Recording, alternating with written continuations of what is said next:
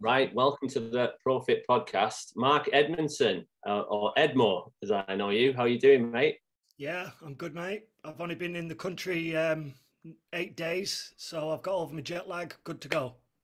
Yes, nice. Yeah, for those who don't know you, and we're going to get to know you in detail over the next hour or so, you've been living in Australia for quite a while. So it's probably best to start with a bit of background, like your sporting. There's a lot to talk about here. So try and give a reasonably succinct version because Yeah, you've done a lot in a kind of quite a short, well, long space of time, but you've done a hell of a lot. So yeah. give us a bit of your background for people listening. Okay. So I'm English born, Lancaster, northwest of England. When I went to high school, I was snapped up at rugby from the age of 11 to 17, just dedicated my whole life to wanting to be a professional rugby player when I left school. And fortunately for me, I got snapped up by St Helens Rugby League at the age of 17. Signed as a semi-professional, went through the academy system, made my debut for the first team at 19. Went on to play nearly 150 first grade games, well, I was a part of about 9 championship wins. I didn't play in all of them. I played in 3, but I was a part of a wonderful era at St Helens. Yeah, Played for England, and then the pinnacle of my career was being signed for the Sydney Roosters in Australia. Um, yeah, that was a bit of a dream come true because they are they're still now one of the best teams in the entire world. So went over there, followed the dream. Unfortunately, my body was a bit broken. I went out there with a broken shoulder. I fractured my spine while I was there and damaged vertebrae in my neck. yeah, So coming towards the end of my 20s, when I should be really in my prime as a contact athlete, unfortunately, yeah, I had about 1 or 2 years left in me, and I had to retire. But um, I was an opportunist, and I met an Australian girl and brought her back to England, and that's when I met you, Paul. You know, in my retirement first year, becoming a personal trainer at Virgin Active all them years ago. yeah. Um, and that led me to then we had a child together, and then she didn't like England, definitely not Manchester, and definitely now that I was retired, we emigrated to Australia, and 15 years later I've lived there. Nice. We'll go into everything you've done since you moved to Australia because there's a lot from there.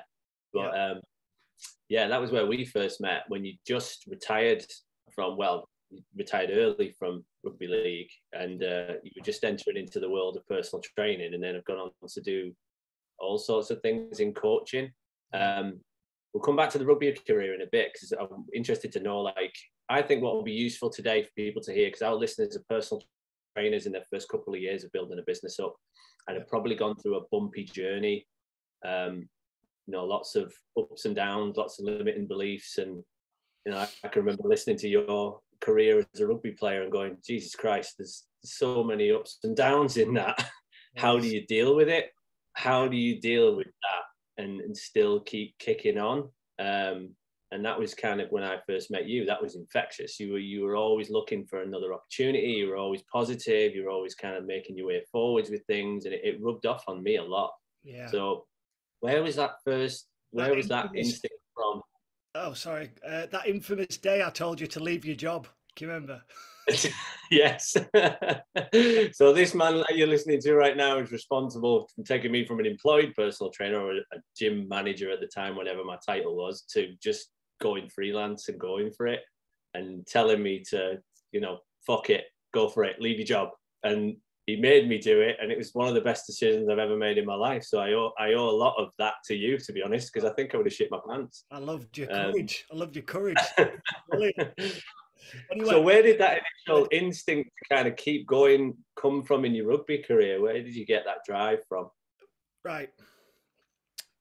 That is a good question, but I can explain this good. When you're committed, Campy Paul, Call me Campy. I'll call you Edmo. Everybody knows who we are. right, when you are fully committed to something, life or death, you will jump off every single Diving board. You know, there's like you got your first diving board, then you go up 5 meters, then you're 10, and you face a fear every time, and it's always different. Yeah. When you are obsessed, when you're committed, when you're all in, your resilience is built by every challenge that you're just all in. So with my rugby career, there was nothing else on this planet. That's what I was designed for, born for. There was nothing else. I was never going to work. It was only that. We'll talk about belief later, but this is belief. It's I've done it already. I'm just going to watch it unfold now and just put in the skill set and the work. Um, that's why I've got a job now with the peak performance and the mind training with athletes or whoever. That's the belief. You've got to go into everything. It's got to be done now. You've got to believe it now. So the commitment was every time I faced a fear, I had to challenge it anyway because I was in. I was all in. So I would die basically. So when it came to meeting you, I've got layers upon layers of playing against monsters, overcoming fears of running into them and getting killed, and training sessions where you have to push yourself to the absolute limits. You've got no excuses. You've been torn down every single day. You build a resilience. But if you're all in, you'll keep going until you're dead, and you eventually find out you don't die. So when I retired, I've got all this belief about life in me, and that's why I just make a decision, then I do it. Yeah. All right. So that's what I was saying to you. What are you doing in here? It doesn't work. Get out. Go inactive. Leave, Go mate. all in. Yeah, but no, just go. It doesn't work. And then, yeah. Yeah, go all in. Exactly right. And I Oh, think like sometimes you just have to go all in and see what happens. And then it builds resilience every time you see that you're not dead, like you said, or you're yeah. not metaphorically dead, You're that not you're going to be all bankrupt. right. Yeah. And you're not bankrupt, and things can work out. It does start to build that resilience up, definitely. Yeah. Um. So moving on to when you moved to Australia and you started coaching people. Talk people through what the rest of your coaching career has looked like. Yeah. So, there's ups and downs. So I've had wonderful times where I've been plain sailing and just everything's happening so wonderful. And I just now, with a bit of wisdom of being in my 40s and been through a lot, it's just a cycle. So you're always going to go up, and there's always these peaks. Ride them while you're there, but be prepared for the unknown and new learnings. So we've got the cycle. When I went to Australia, I had a little bit of money left once I'd sold my house in Gatley. And I packed my bags. We had a 1-year-old daughter, and I had about 6 months to live off the money. And I was going to plan to become a peak performance coach like Tony Robbins. He was my idol at the time. And I thought I'll be a sport one of him. So I made a new vision of what I thought I was going to be, and with the belief and the all in, I decided I'm going to be a public speaker anywhere, whoever will listen to me. And I came up with a few good talks that I think people wanted to listen to. So that was that one. I did personal training in Australia for 1 year until I could transition into a full-time peak performance coach, which happened. And then I would work or do free seminars at schools, work with any young talent that really wants to make it, and I'd just pass on all my wisdom. While I was doing that, chucking myself into anything I could just to get myself around the town, the city, as known. I just learned along the way, and it led me to. I got into the under 16s of an NRL team. That's like the Premiership. Yeah. So it's Is like that going.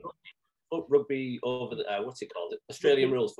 There's Australian rules, which is AFL, and there's NRL, and the NRL is the rugby league. So I got into like the under 16s of Manchester United, and Yeah. I worked there for 4 to 5 years, built a reputation, ended up in the first team. It was great. Um, It's funny how things happen once you're loving what you do. We had a jiu-jitsu sensei professor come in to help defence, and he liked my work and asked me could I work with some of his fighters who were going to Japan to compete. They all came back, I think, with gold medals. And then he introduced me to a UFC fighter. So then the next 6 years, I start working with UFC fighters and traveling all over the world. I left the NRL, the rugby. I was solely dedicated to fighters. I built up about 150 professional fighters on my roster, plus 6 UFC fighters, and there's still some current now. Yeah, that was 6 years. Then there was Usain Bolt. I worked with him. That was brilliant in his transition from retirement. Then he had a trial at football in Australia. Unfortunately, never made it, but wow, that was a great experience. And just before COVID, I reached the pinnacle of my coaching peak performance career, where I was the peak performance coach for the England Rugby Union first team with Eddie Jones. So I came in 2018. Eddie and the England team had come off 5 losses, and any more, and you'd think Eddie would be sacked. There was me and another rugby league player that I used to play against, and he joined, and we went on a tear then, 17 wins out of 21, and reached the Japan World Cup against South Africa, and unfortunately we lost. Once that had finished, I went back to Australia to have a holiday, and I got caught with COVID, and I've been there ever since. And you got pinned there. That's probably a good place to close, because that, and again, you did a really good job there, kind of, because you did a lot of stuff. I wanted to ask you about the UFC fighters, because I never knew how you got into that. So that was through the academy of the under-16s in the NRL, and got spotted through that. Yeah, there's something to learn for that with trainers as well, is that get stuck into things, because you never know who you're going to meet. You never know what opportunities are going to be there. Some people call that law of attraction. I think a lot of that is just working hard and being open to opportunities, and you know, getting stuck into things. It's how you make your own luck, isn't it? It's like when you look on the outside, someone would say that you're lucky, but you've made your own luck by putting yourself in those positions to receive it. So I think that's something that people don't often acknowledge either. Yeah, there's a perception with personal trainers that I've observed, and they're never really present. And the ones I have spoken to are just seeing human beings as money, and they just want them in and they want them out, and there's not a lot of presence. When I've worked with personal trainers in Australia, the first thing I do is saying, you better check yourself before you wreck yourself. Honest to God, they're human beings. They're watching you. If you're not present, you know, I've been there personal training. I'm just thinking, fuck, I want to get home. I want to have a beer. I'm not even there. I'm just counting the reps. I'm just like a robot. I'm just not even listening to what they're talking to me about. Like, we've all been there, I imagine. The PT's nodding along now, going, "Yeah, I felt like that at least once." That's where you're missing the whole point. Get out the game if you like that. Everyone should be looked at as a case study, with love, with preparation, with connection, because you don't know who. No, you don't know who they know, for one, but it doesn't matter who they know. Like, if you love what you do, you want to see this person achieve the goals, be healthier, you know, be happier in life. And that's the perception that I really encourage people to be. Do not see these as money. It's a human being, and when you take care and really look after and nourish that person, you get feelings of contribution, fulfillment, all that through that. And it's the law of attraction then that's through. You're connecting with a love of purpose. That's what that is when you do that. So then possibilities come from the unknown, which I love. Expect the unexpected. Nice. Yeah, and you're all in there because you're working on purpose. Yeah. Your purpose is in place and you're working in the right place, so you're all in. And that's when you do work with love and passion and commitment, and you will die for the person in some respects. Like, you will do more than they're willing to do to start with, because you want them to succeed, and then that rubs off on them. Yeah. That's class. I wanted, when I said pause after all the kind of, because that was a lot of your highs, right? Now I think it's worth people listening as well to some of the challenges that you've had over the years and some of the lows, because it's been an up and down journey. Some of them highs are like amazingly high, and then I know that there's been the flip side of that as well. So how have you dealt with challenges over the years, times like when it's not been plain sailing? Yeah, well, there's from my childhood, 10 out of 10, amazing childhood. Time during school was all rugby, it was all fantasy, it was amazing. My whole career, apart from just the times when I was dropped and I was depressed because I was dropped and I was losing my career, they weren't really hard times. Hard times was when I retired. Luckily for me, I studied NLP, neuro-linguistic programming, which you're familiar with, and went into the psychology, sports psychology, and I've been a constant student. I now know that I lost my identity because when I retired, then who was I? Because, I went into conversations with people at least another 6 months after that, and they're asking me who am I, what do I do? And I was always referring back to the rugby, and then I got reminded one day, no, that's who you was. Who are you now? And I was fucking struggling. We all have a sense of identity, and it doesn't matter what identity makes you happy, but we have them. So it could be a bodybuilder, it could be someone with tattoos, it could be someone in sport, a mother, a father, a job title, a car. You've got an identity, and as long as it's not hurting anyone, all right, it's perfectly healthy. What I realized was I needed to create a new one, a new fucking awesome one, something that had meaning, purpose, that excites me. And eventually I got to that. But in the process of about 6 months, I got suicidal thoughts. Not suicidal thoughts. I lost hope. I lost vision. I didn't have the answers for a while. And when you get that, it stunts your inspiration to do anything. I didn't want to do anything, and I just went into a depressed state. But eventually I got sick of that, sick of drinking, sick of being down and out, because that just wasn't my DNA. And then eventually I look back on what got me to my rugby career. And it was in the beginning stages, it was creating a vision. I saw myself at Twickenham singing the national anthem for England when I was 11. And then I was out, do you know, like the little football kids where they're kicking a ball and they're pretending to be a player in the back garden on the field on their own.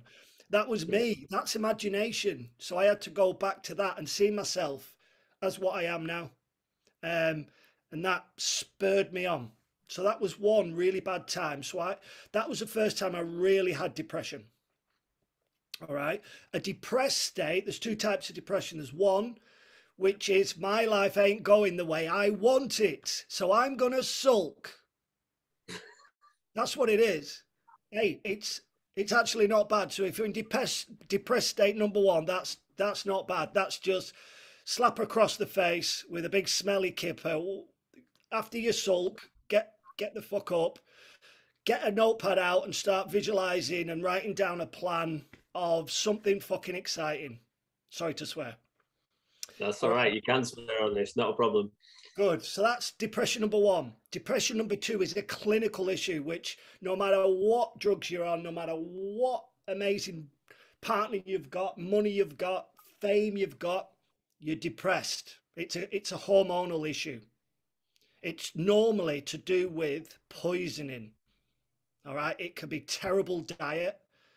It can be hormones out of whack. It can be cancer. It can be all sorts. So the people that are really trying to be happy and trying to be motivated, but just have got this shadow on them, that's a clinical number two, and that needs serious care from professionals. Yeah. The other one, the majority, number one is just my life's not going according to plan and I'm fucking shutting down for a while and I'll drink myself to death, sort of thing. So I've been there. Then I went on a lovely journey, very much mirroring my rugby career. Learn, fail, learn, fail, learn, fail. I was all in, so it was just amazing, you know, the whole way. And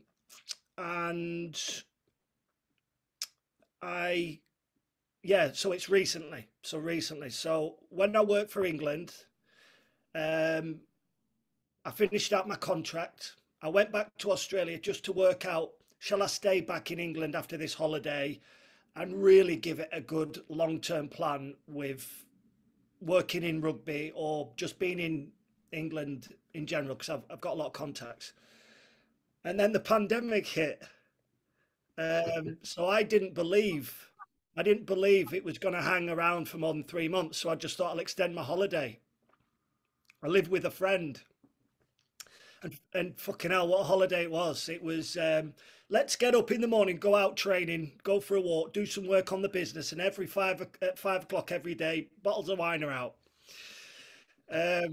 So this habit became, every single day. And then this problem in the world kept on extending. And then going into the next year, this habit had been building. I've been drinking a lot.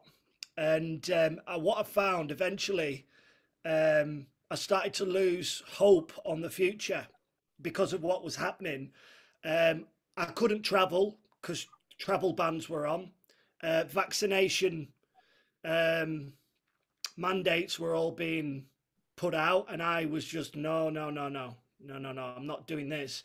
And then I started to put my CV out in the event of in the future I might be able to get some work, and it was all triple vax. You all had to triple vax and you had to get your travel passport and we all have to be in bubbles. And I'm just like, oh my God, my life work is over. So for a period of about 3 to 6 months, again, I didn't hit a depressed state. I went from oh shit to despair. And I got myself in a bit of a tangle for a while, and then again bounced back and I got clean of everything, stopped having takeaways, got back training again, rewrote a new vision, stopped drinking, stopped going out, you just put it all to bed. And then for the last year and a half I've just been on fire. And I think when you're down there, you've got an opportunity to really learn. When you're having a bad time, surrender, just go, oh fuck, it's one of them times, and just revel in it and just be like, all right. Yeah, every time I've been down there, it's just like massive peak afterwards. Do you think, because I was listening to another podcast today while I've been doing some bits and pieces, and there was a similar story to that, and they said the same thing about when they were down, they learned to kind of accept it, not and stop denying it was happening. And I think that's part of the journey. I think if you're going to have periods where you are down. For a trainer now listening to this and they're 2 years in, my bet is there's been periods of being, losing a bit of hope, losing a bit of vision, not being connected to the vision. That means you're not quite all in. Then you start to feel a bit, what's the point? And I think you've got to listen to that. I think you've got to kind of, sit back and go, I've got to feel this. I've got to feel it going on so that I can get to the next level. I've got to understand where it's coming from. I've got to understand how to cope with it. Was that the case for you? You almost had to give in to it. You surrender to it. So a good one is to have a bit of a sense of humor. Right. Like, again, it's like a tantrum. We have these tantrums, and then we go to sabotage ourselves. Like, so strange. But I had a sense of humor with myself, and every time I caught myself being soft, it's like a test of character. Are you weak as piss or what? Like, are you whinging on the phone? Are you like, stop it? Like, stop. Are you dying right now? Are you on the street homeless? Like, there's different perspectives. So I find myself coaching myself. The biggest thing that I think's now come into my life was journaling. Right. I always have a journal, and there's three parts of a journal. It can be therapy. So you can start every morning when you wake up, you're writing down everything that's bothering you. And you can do therapy on yourself and coach yourself into the solutions. And that's what I did. What's the three most biggest thing that's really an obstacle right now? Then the next questions are like, what ideas have I got to overcome this? What possibilities can I get out of this? How is this making me feel? And so I had a journal, and that was really, really powerful. You can talk to other people, but if you're sound of mind, if you're not dealing with something really, really powerful like an addiction that's taking control of your life, we can literally, with a pencil or a pen on a notepad, we can coach ourselves out of every problem. We really can. Yeah, journaling's always been something we're really kind of pro about as well. And it's amazing the amount of people are quite resistant to journaling. I don't know if you think the same, Matt, but sometimes people say, will that really work? Or they might give it a go for a few days and then they're like, oh, nothing's really changed. Like, how you've been consistently journaling for how long, Edmo? About a year, solid. Right. Now, solid. Now it's like non-negotiable. No one's coming anywhere near my time when I'm journaling. I get up at 5. By 5:30, I'm journaling till about 6:30 or 7. I've got one part which could be the therapy if I need it. So that could be 2 questions, I think, this morning. Is there anything, Mark, you need to clean up this morning? And what I mean by cleaning up is there any like worries creeping in, any doubts? Is there something bothering me? And how you know is we've got this wonderful guidance system, our feelings.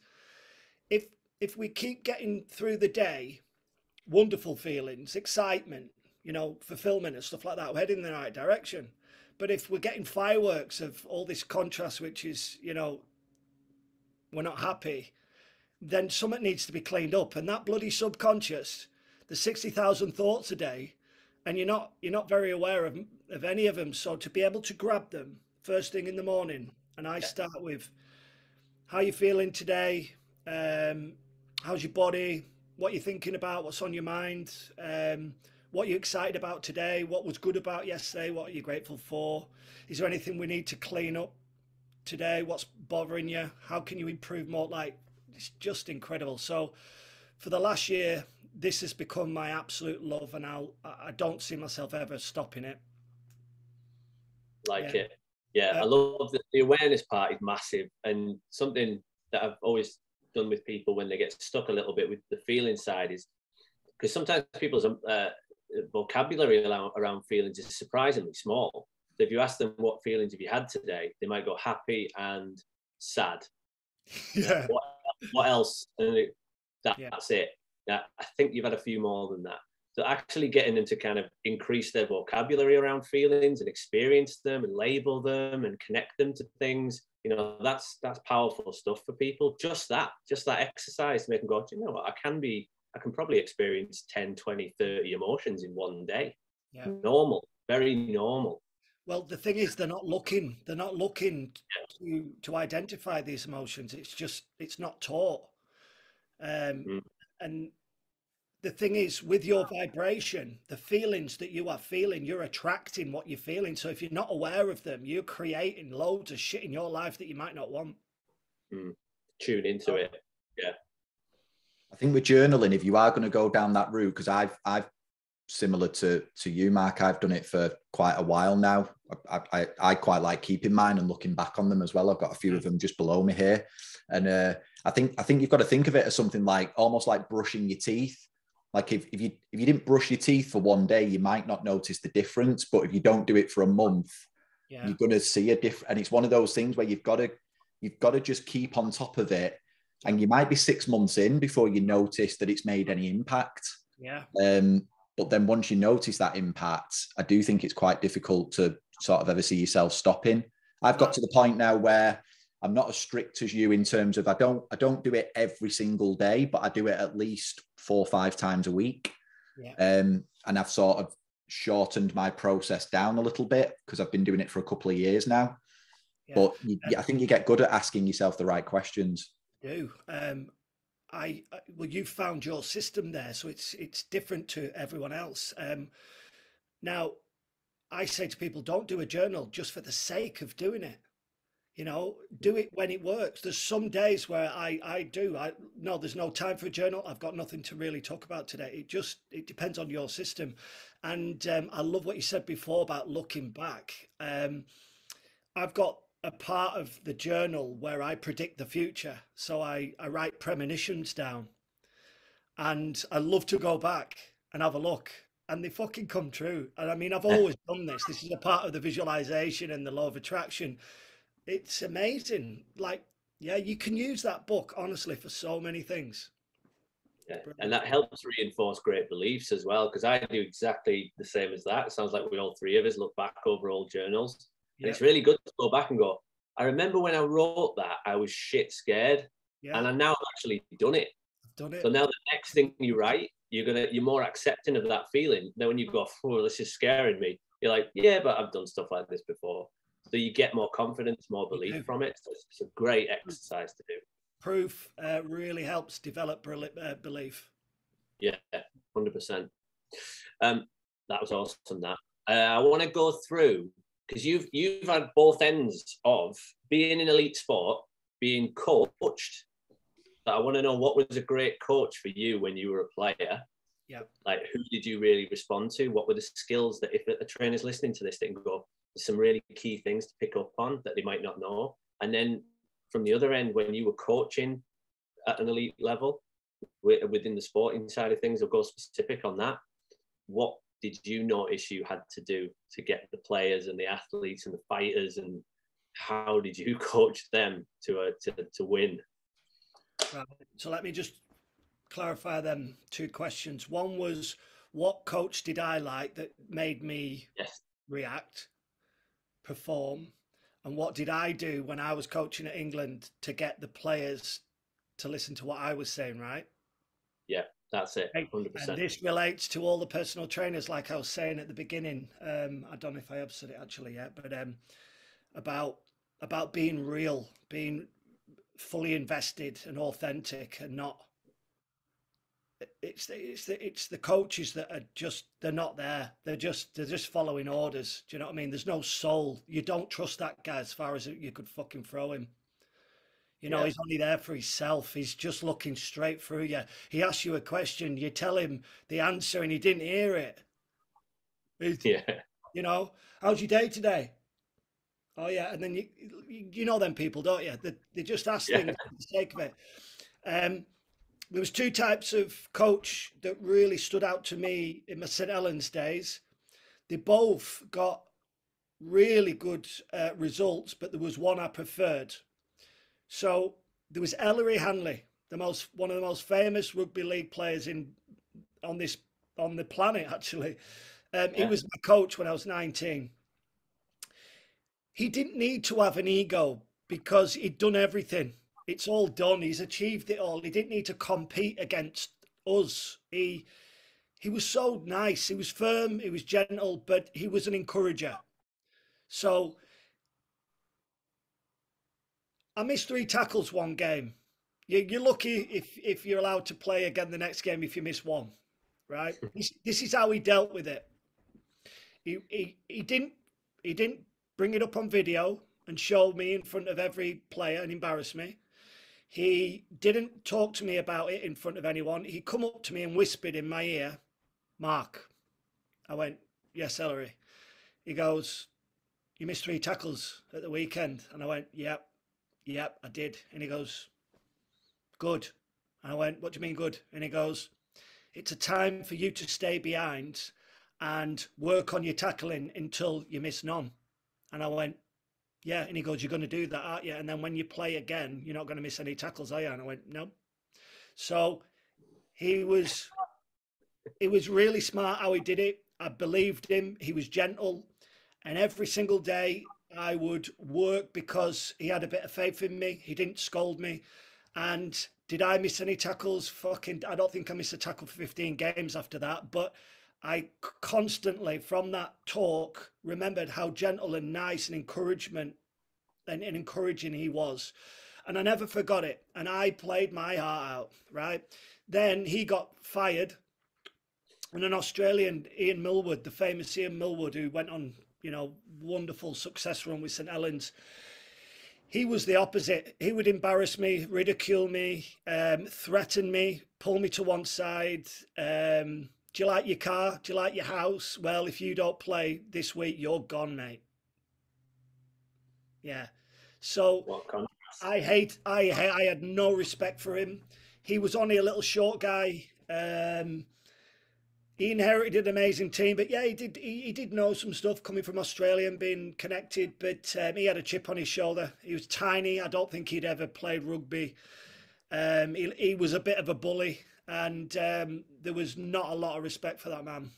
There was respect as a team, and he was a part of it, but individually, I'm not sure many people liked him, and I definitely didn't like him, but he made me perform, but he made my life misery, and I wouldn't suggest that if possible. Right. That's really interesting. The first one with Ellery Hanley, you remember every word of that. That was the first thing I noticed about that. That stuck with you as a moment. Yeah. And those kind of moments change your life. It did change my life. Yeah. Yeah. I was and like, I'm going to be that guy. Yeah. That became part of your identity almost, like we've been talking about. Yeah. Yeah.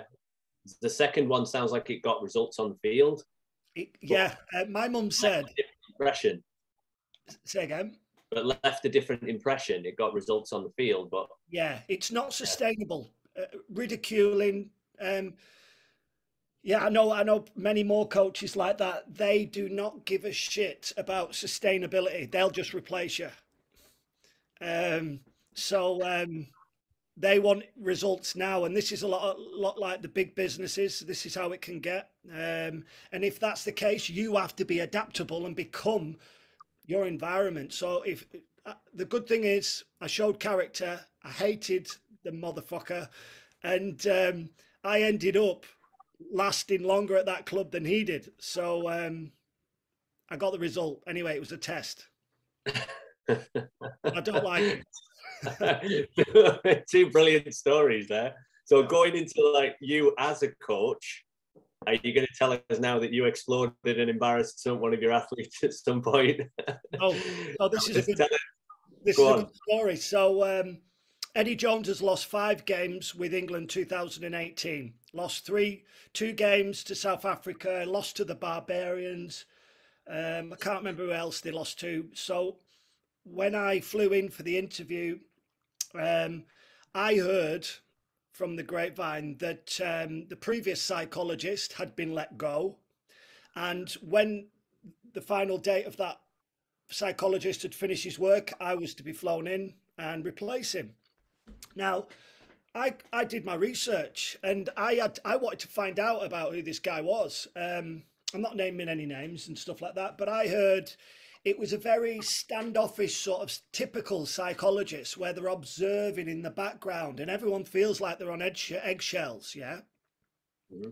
So, I mean, especially in rugby, I mean, it's only been the last 5-10 years where sports psychologists have really been coming into it. It's still alien. Like, that's one of the coaches that was always, oh, fuck off. We don't need that shit.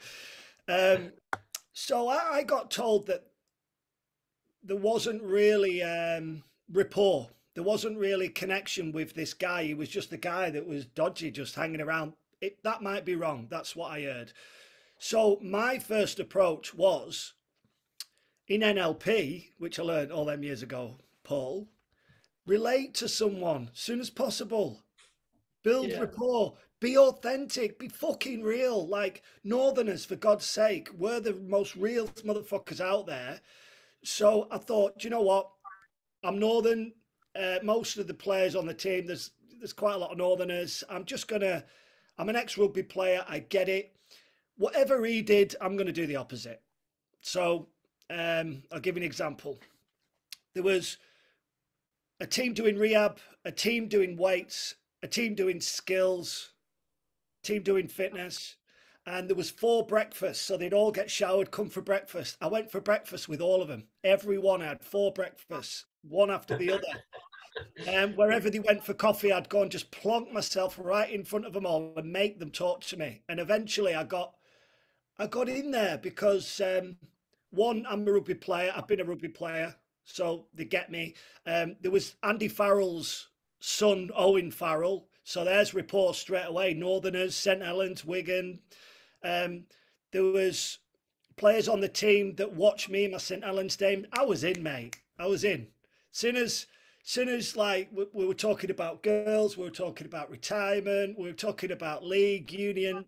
Once I got the laughs and I felt everyone's energy come down, then it was Edmo, morning Edmo, and I'm like, morning mate, how you doing? And now I can do my coaching. So when I did sit down with them, I cared for them. I used stories and I built like boundaries, safety boundaries with them. So I said, look, I'm not going to run off Teddy Jones and tell him everything that you're saying, right? I'm here for you, right? Tell me your borderline secrets. Like, what are your fears coming into this place? What, like you can tell me stuff basically. And they did, and they opened up. And sometimes, it wasn't like therapy, anything like that. It was just like everyone had their different personalities. And believe it or not, even at the highest level, they had things that they'd like to talk about and didn't know who to talk with. And it was just a matter of trusting someone. And once they knew that I wasn't relaying what they were telling me, then they felt comfortable to talk even more. And after a while, I got players from, honest to God, like rating at 4 out of 10 to just all firing on 10 out of 10 and getting man of the matches in certain games. So I really do believe that was down to being real, just being real. There wasn't a lot of like magic wands going ding, fucking, you know. It was just a good old chat and working a few things out, and that was it, and it worked. There's another good lesson in there for personal trainers. So the rapport building at the start. A lot of trainers that we coach do definitely dive in to the technical stuff too soon. So they meet the person, they start going, right, I have to write them the best exercise program, and they have to be on a really good nutrition plan with strict calories and X, Y, Z. And I've got to show them how skilled and how talented I am. And they forget that you try and get to know them first and try and be friends. Yeah. And if they like you, they'll keep coming back. And that gives you the time to work with them. Like, how long was it before you started to do some of the work you wanted to do with players? I think I observed for a week. Right. Just being around. We were in Portugal in a training camp, and yeah, so I was just there for every meeting, and I wasn't being needy, like trying to force myself into them. I'd just float around and be real genuine. And after a while, they accepted me. This is a big tip for personal trainers. Be genuinely interested. Remember the names. Remember the kids, the parents, the job. Remember the conversations. Write it down when you go away and show true interest. And next time you pick up with them, you can start off where you left off. Do you know what I mean? Yeah.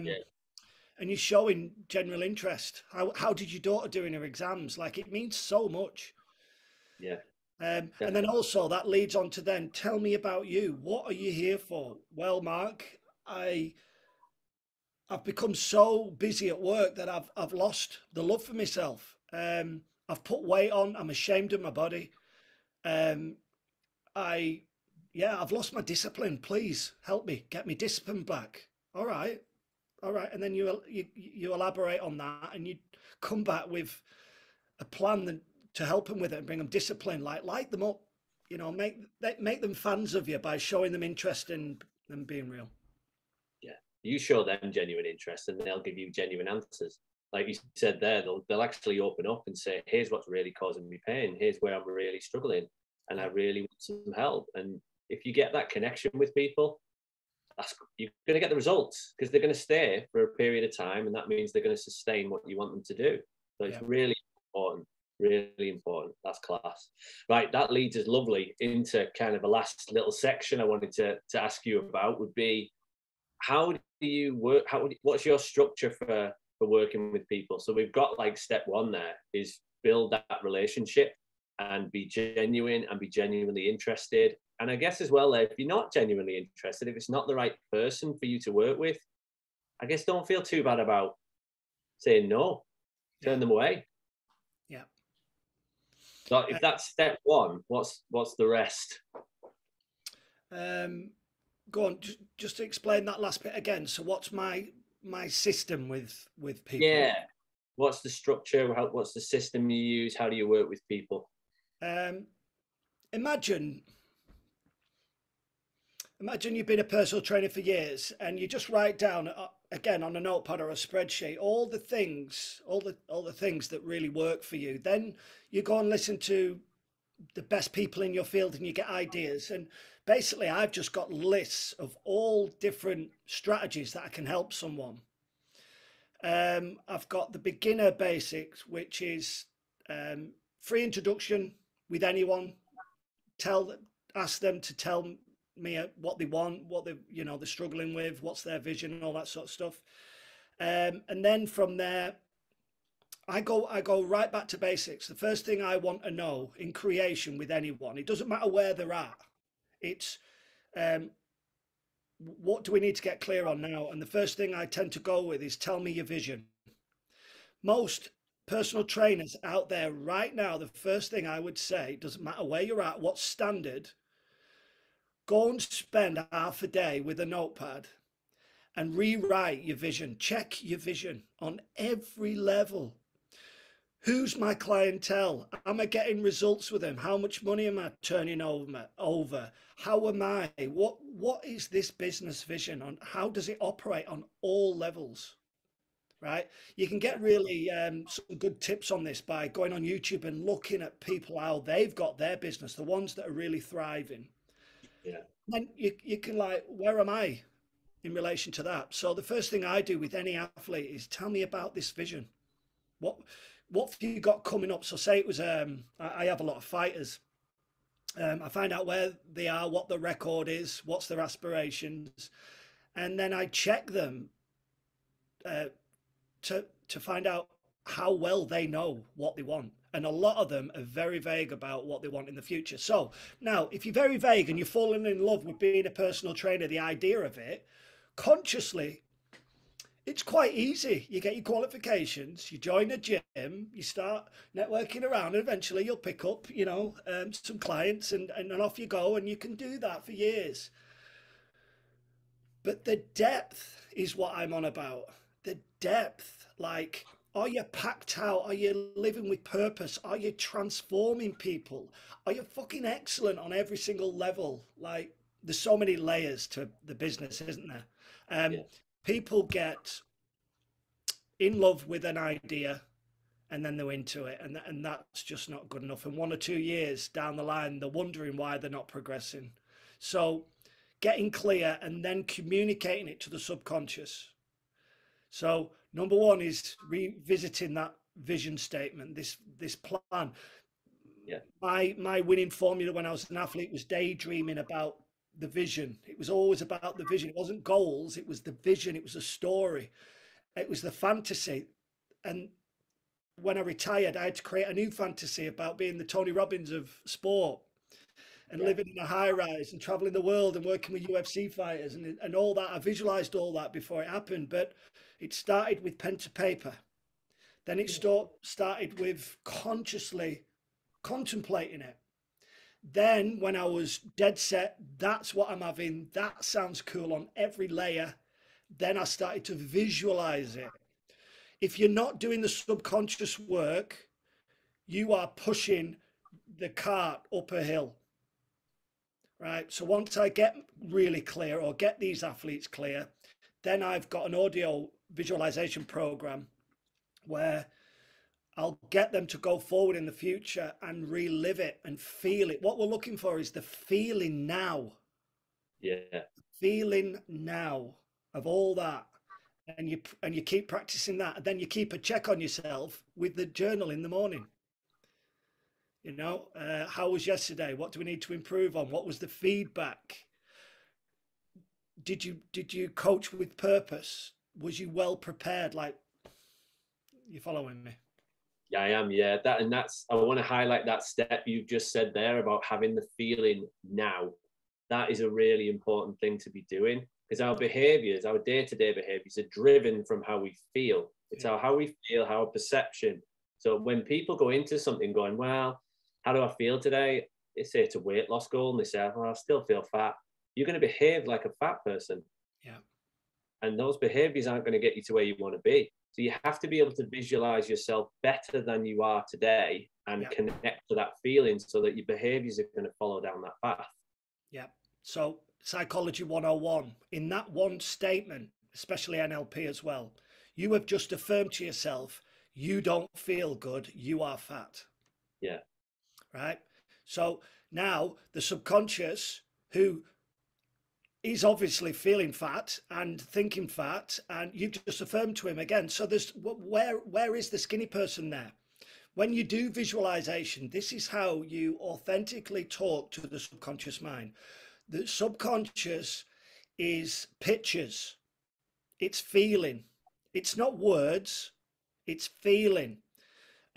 When I've been overweight, when I was doing all the drinking in 2020, whatever, I think it was, I put on 15 kilos of weight. I inflamed. I was eating Uber Eats every night and stopped training and a couple of bottles of wine.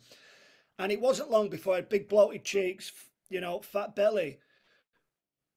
But the thing is, I knew what it was like to be slim and ripped. And I just stayed there. And it didn't matter what's there.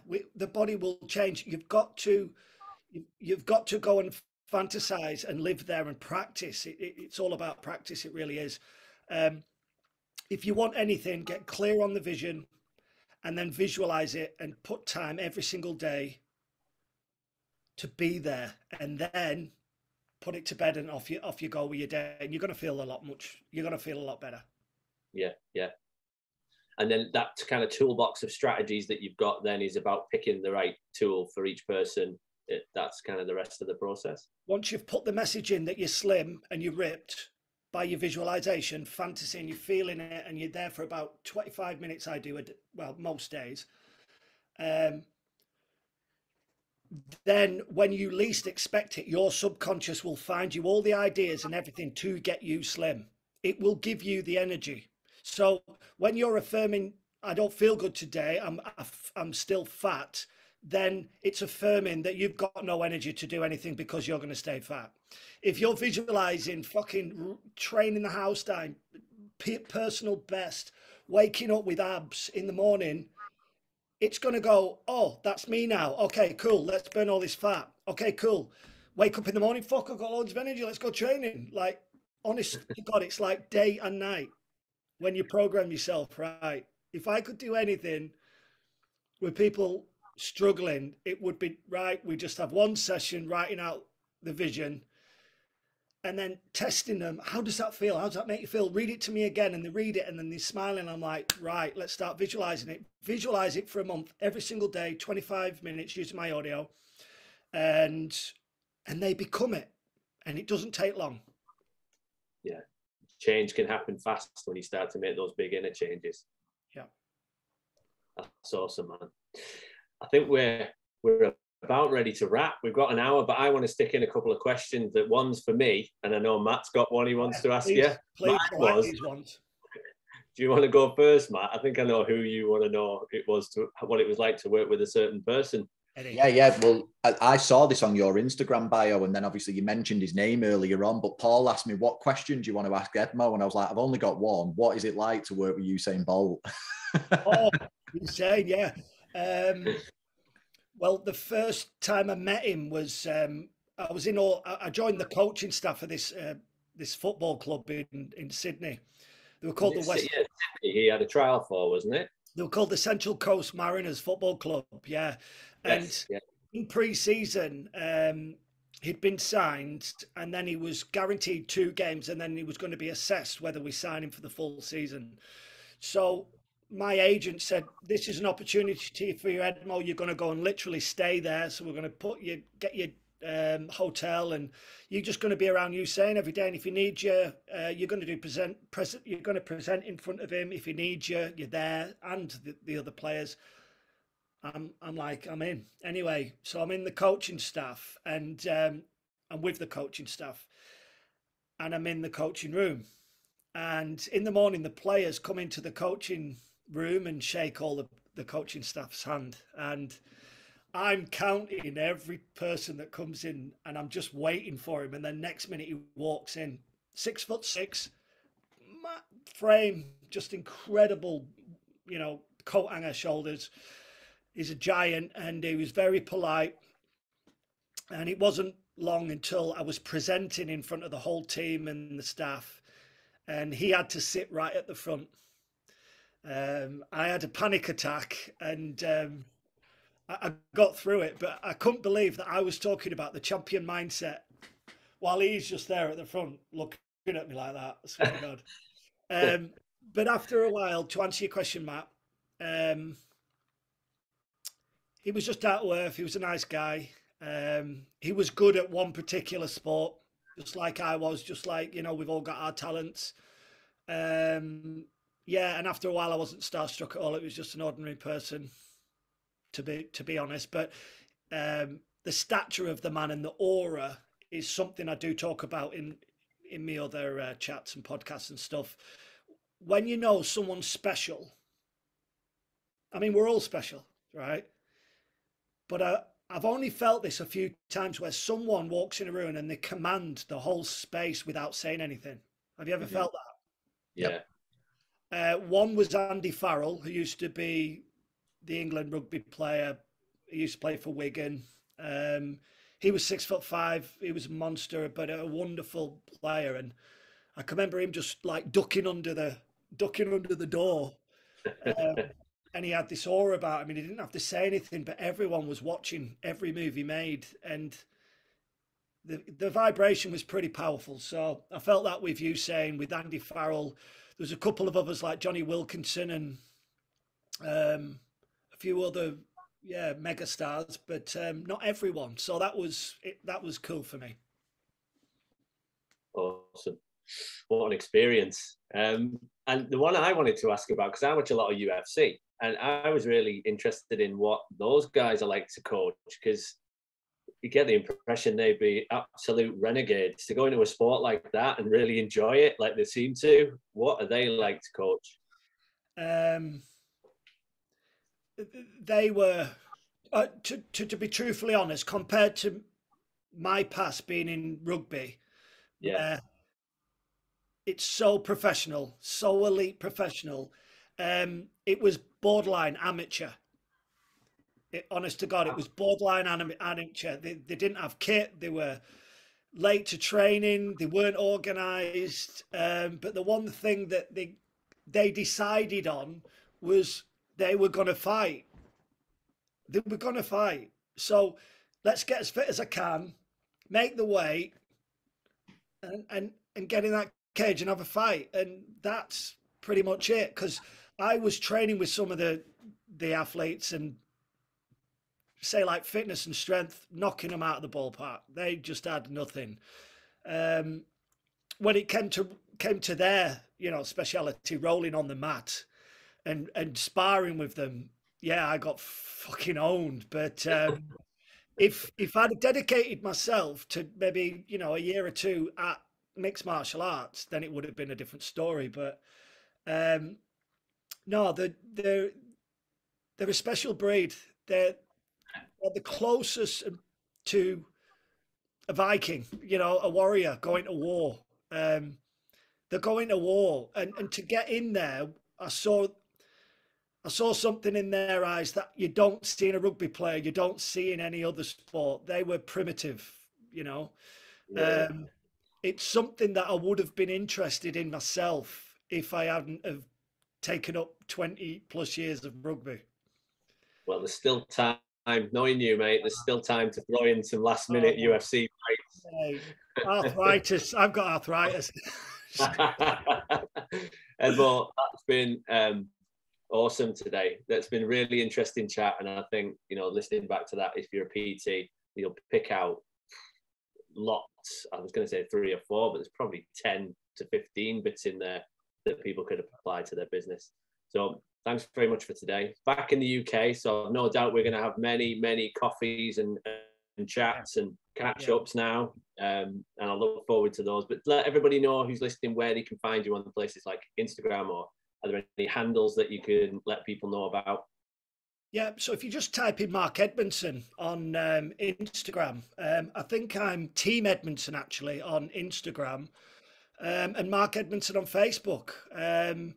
If you get stuck with loads of Mark Edmondson, just put Team Edmondson and you'll find me. And I'm open to chat with anyone. Anyone want to send me a private DM, a question, a free consultation, pick my brains about UFC or anything else, no problem. Oh, Ampy, I think one of your questions was to ask about this. Can you remember? I'm a champion. Yeah. Let's finish on that, actually. Yeah, I forgot to throw that one in about champion on your worst day. So, yeah, that's your logo, the slogan that are on all your merchandise, T-shirts, everything. Explain what that means. Let's finish on that. So when I played for St Helens, we had, this is good for PTs as well, leave your bags at the door. So what that meant was, when you come to training, this is a champion team, as we were. It was the highest pinnacle of rugby. They were the standards. And if you're in the first team, you had, if you're lucky, 3 strikes and you're out. If you turned up with the wrong socks, that's a strike.